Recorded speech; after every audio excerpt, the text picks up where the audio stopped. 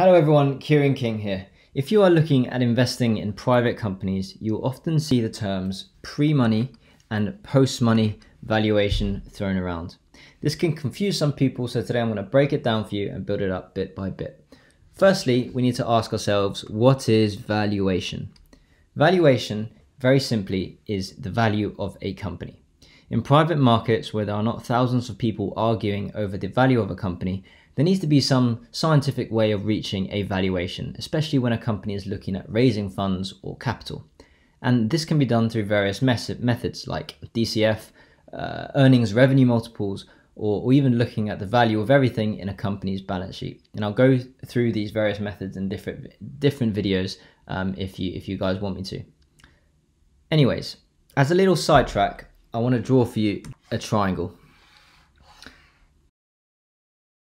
So at the top, I'm going to put valuation. I'm going to put share price at the bottom left. And I'm going to put number of shares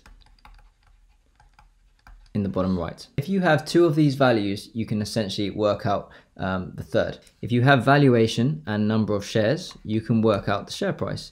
You go to valuation, because it's on top, you divide by the number of shares and it will give you share price. If you have valuation and the share price, you simply divide the valuation by the share price and it will give you the number of shares.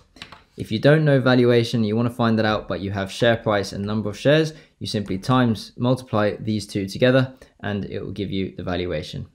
Easy. I digress. So let's go back to pre-money and post-money valuation. Pre-money means before money is added, okay? Post-money means after money is added. When a company goes out to raise money, it will first find out its pre-money valuation. That is, what is it currently valued at? And it will use various accounting methods, like I spoke about before, to get to that number. Then it will decide how much it wants to raise. And its post-money valuation is therefore its pre-money valuation plus how much it raises. It is the pre-money valuation plus how much it raises in equity. So let's look at a fictitious example.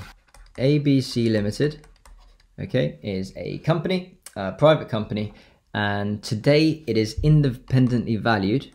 Valuation is £1 million.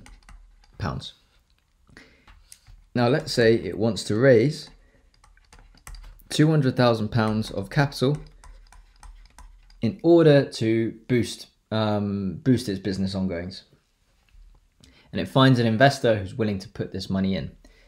Its pre-money valuation, as we just said, was £1 million. It raises £200,000, so its post-money valuation is therefore 1 million plus 200,000, which is, in simple terms, 1.2 million. Are you with me so far? If you are, then great. Here's a question for you. How much equity has now been given away to this new investor who's put £200,000 in? I.e., how much of the business does this new investor now own? The new investor put in £200,000. Okay, and what you have to do is then divide 200,000 by the post-money valuation of 1.2 million, which will give you 0.166 recurring, or in other words, let's round it up, 17%. So that new investor now owns 17% of the business. What happens, however, if the investor changes his mind and doesn't invest 200,000 but invests 100,000? Well, let's replay this scenario.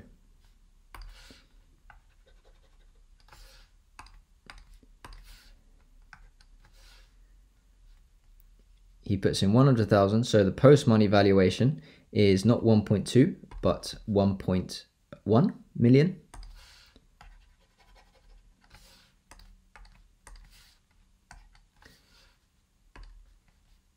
And by changing the sum at the bottom,